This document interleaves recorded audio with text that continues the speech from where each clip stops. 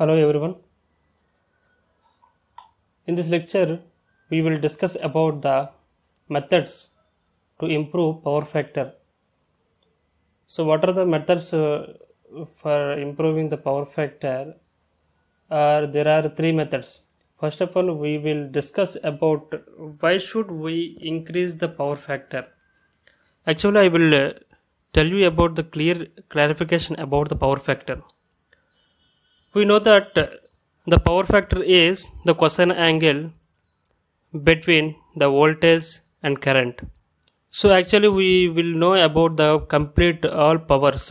So actually we have the three powers: real power, reactive power, apparent power. Real power, reactive power, apparent power. There are three powers. So I will tell you clearly about these three powers. Actually the real power means, so from this example, please observe this diagram. From this example, real power means the real quantity, reactive power means the wasted quantity, complete kVA, this is apparent power. This is apparent power, that is indicated by S. Apparent power means the algebraic sum of the reactive power and the real power. So see here from this triangle, this is the power triangle. In the power triangle, this is real power indicated by P, this is reactive power indicated by Q. The combination of, the algebraic sum of these two vectors is called apparent power, that is S. From this triangle also we can write the power factor. Power factor is equal to, power factor means this is angle theta for example, then power factor means cosine angle, cos theta. Apply the cosine to this triangle. Then the cos theta is equal to real power divided by apparent power. Now the real power means kilowatts divided by apparent power means the algebraic sum of these two vectors. So these two vectors means the square root of kW square plus kVA square is equal to kVR square is equal to kVA. So this is the power factor formula. So now we are paying the bill, we are paying the money to the combination of these two electricities. So this is usable electricity, this is wasted electricity. If we decrease this wasted electricity, then we pay the what is the useful power that can be paid the amount. So now we are paying the combination of these two powers. So we need to decrease this wasted power, then we would pay the amount to the useful power. So that is our aim. So to decrease this reactive power, what are the methods? So to decrease this reactive power, there are three methods. Those are static capacitor method, synchronous condenser method, phase advancer method. So what should happen when the reactive power will be decreased? So please come to this formula. In this formula, kVAR means the reactive power. So when the reactive power will be decreased to 0, this is completely eliminated by the sum of the methods we are using. So by these any one of the method, we will decrease the reactive component to 0. Then what happens? This term will be 0. When it is 0, square and root will be cancelled. Then kW by kW will be cancelled. Then it will be is equal to 1. It means power factor will be equal to 1. Power factor is unity. Power factor is unity means, come to the back side, from the back side, power factor unity means the reactive component is 0. Can you understand this point? So reactive power 0 means the power factor will be unity. So at the same time vice versa, power factor unity means reactive component will be 0.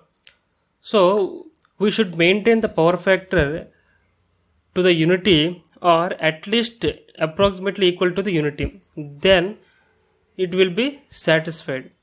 It means we need to eliminate this reactive power at least approximately equal to the 0. So for that purpose we are using the three methods. It means indirectly I am saying the main heading is the power factor improvement methods, but indirectly I am saying the methods to decrease the reactive power component. Okay, can you understand this point? Okay, now we'll go to the first method, static capacitor method. How should we decrease the reactive component in this method? In the static capacitor method, first of all, in the static capacitor method, we simply use the capacitor in parallel to the load. Why we use this capacitor? First of all, please observe this diagram, first diagram. In this, the load is inductive component. Okay, for the inductive loads, it takes the lagging current. So for inductive loads, those are taking the lagging current. Lagging current means it is a reactive component. So for this purpose, we need to eliminate this lagging reactive component. So this is the lagging current. So to eliminate this lagging current, we should add the leading current. So by adding the capacitor in parallel to the load, then this is the leading component, this is the lagging component. So both will be neutralized. Then the power factor should be improved. So it is clearly shown from the phasor diagram. So I will tell you clearly, don't worry. In this load without capacitor, I mean without static capacitor, what happens? The current I, voltage V is like this x-axis, current I with the angle phi1. Okay, this is the angle phi1. This is more because of the reactive component, that is inductive load. So we should decrease this angle. We should decrease this angle. By decreasing this angle, cos angle means if we decrease this to 0, then cos 0 is equal to 1 unity power factor. So that is better. So but we cannot decrease this up to 0. So at least we can decrease as much as possible. So how we will decrease? When we add the capacitor in parallel to the load, this is the leading component. So from this current, the combination of these two currents, these are in parallel connection, right? So total current is equal to the sum of these two currents, that is vector sum. IC is like this one, I means this is like this. So the combination of algebraic sum of the IC and I should be I dash, that is the total current. Okay, so what happens? Angle before the capacitor, before adding the capacitor, angle is phi1. Now when we'll add the capacitor, the angle is phi2. Compared to the phi1, phi2 is less, so it is decreased. When the angle is decreased, it means the power factor will be increased. Okay, cos phi, this is phi is equal to, okay, phi decreases means the cos phi is increasing. So when the phi will 0, then the result will be 1. So we try to maintain the power factor should be 1, but we cannot reach the unity. So by this method, we can eliminate or neutralize the lagging component from the inductive component. Okay, what are the advantages by using this capacitor method? So by using this static capacitor method, in this method there are low losses in this method, and it has low maintenance. Low losses in this method and low maintenance, and it do not require the foundation for installation of these capacitors. No need to maintain the foundation, and these are the weight in the less weight, so these are easy to install. These are the advantages by using this method. Coming to the disadvantages, the age of the capacitor bank is less, that means 8 to 10 years only. So the age of the capacitor, these capacitors, capacitor bank means the combination of capacitors in the parallel series connection or delta or star connection. Now second disadvantage is, if the rated voltage increases, then it causes to damage, it means capacitor. So if the rated voltage increases beyond the rated voltage, then the capacitor should be maybe damaged. Next, coming to the last one, once capacitor spoiled, then repairing is costly. So repairing is costly, so that it comes under the disadvantages. So these are the disadvantages for the first method, that is static capacitor method. It is very easy, so there is nothing in this method. So just we are using just simply a capacitor is connected in parallel to the load, that's it. Now coming to the second method, synchronous condenser method. Synchronous condenser method is similar to the first method. Okay, before going to that operation, so we will know what is synchronous condenser. Synchronous condenser means when a synchronous motor operates at no load or over excited, then it is called synchronous condenser. Okay. So this synchronous condenser is to provide the leading current like the previous method. Previous method capacitor is used to provide the leading current because the lagging currents will occur from the inductive components. So those are eliminated or decreased by the leading component. So these leading currents will be occurred from the capacitor or synchronous condenser. So in this method we are using capacitor for increasing the leading current, and here for the leading currents we are using synchronous condensers. Okay, this leading current will be provided by over exciting the synchronous motor. Okay, so when the synchronous motor is over excited, then it will act as a synchronous condenser, right? So coming to this diagram, this is the three-phase load. Okay, this three-phase load carries the current IL, that is inductive current. So this is the IL, this is voltage. The angle between the voltage and current is phi L, that is more. So we need to decrease this angle, then power factor will be improved. So to decrease this angle, we have to connect this synchronous condenser. Synchronous condenser means simply synchronous motor, but this motor will operated or runs under the over-excited condition. So this motor carries the current Im. This is the leading current. Leading current means like this.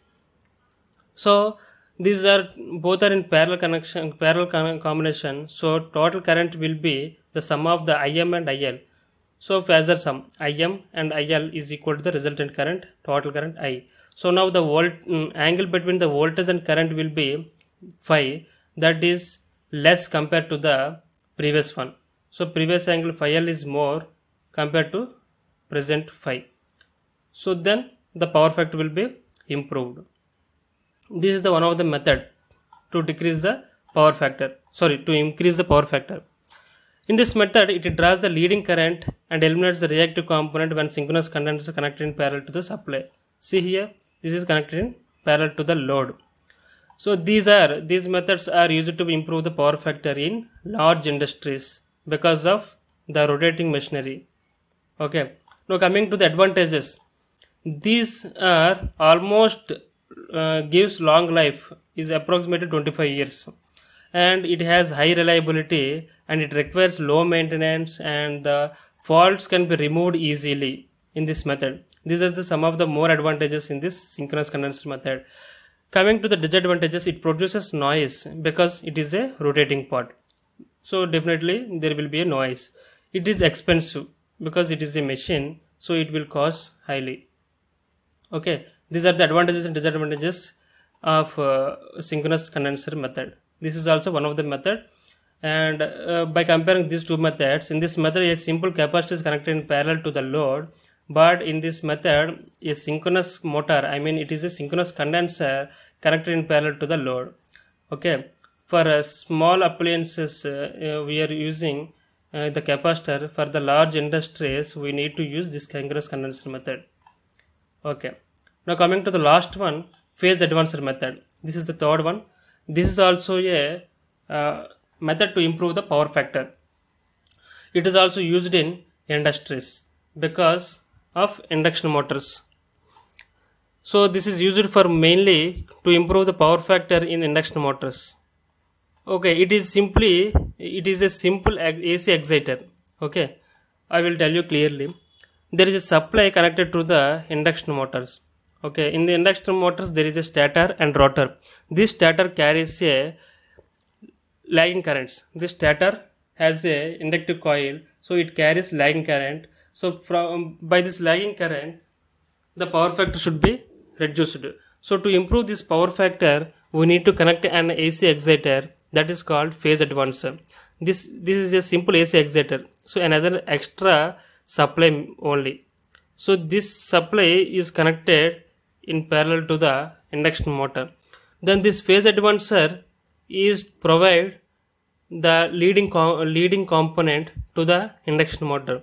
Then the lagging currents and the leading currents will be cancelled each other. Then the power factor will be improved. slightly. So this is one of the method. This is also a similar to the previous methods.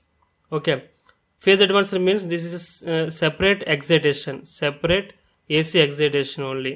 Now coming to the advantages, there is a single advantage: the phase advancer can be easily used. Disadvantage is it is not economical for motors below 200 HP. So this is used to improve the power factor of induction motor in industries only. Okay, this is one of the method to improve the power factor. These are the main three methods to improve power factor. I hope you understand the concept of methods for improving power factor.